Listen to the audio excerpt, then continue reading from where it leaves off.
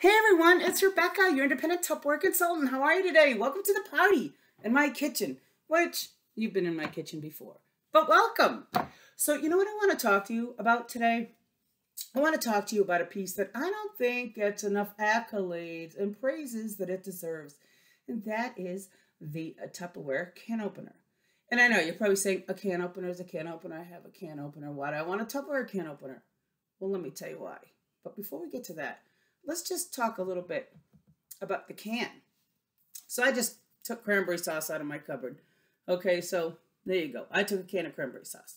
Where is this cranberry sauce sitting before it gets to the grocery store? In a warehouse? What do you think is in that warehouse? Running around at night. Maybe some mice and rats. And what do you think they're doing? Defecating maybe on the top of your can, right? Poop and pee. It's kind of gross. So if you took a regular can opener and opened it, oops, the top fell in. Well, now what's in your food? Okay, yeah, you get the idea, okay? Also, when you use a regular can opener, you're cutting. So you're creating little shards that you probably can't see of metal that are falling back into your food. So think about it. If you're opening up a can of SpaghettiOs or something like that for your kids, those little shards are in there and you might not even know it. So now let's talk about the Tupperware can opener. With the Tupperware can opener, you're not cutting. You are releasing the seal that has been created to preserve your food and keep it fresh. So let's get started. First thing you want to do is open the can opener, okay? Don't call me and say, it's not working. I can't do it. No, you can't. You need to open the can opener, okay? So with the black side down, you are going to put it against your can, all right? Right against your can. See, that is on the outside of your can. Most people are going to want to put it on the top or go sideways. No, this is how it works. And then we're going to close.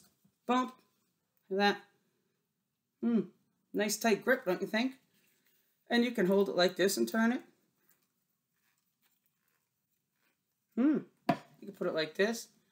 And the beautiful thing, this is ambidextrous. So it works for left and right-handed people. Doesn't matter at all. So I'm just turning.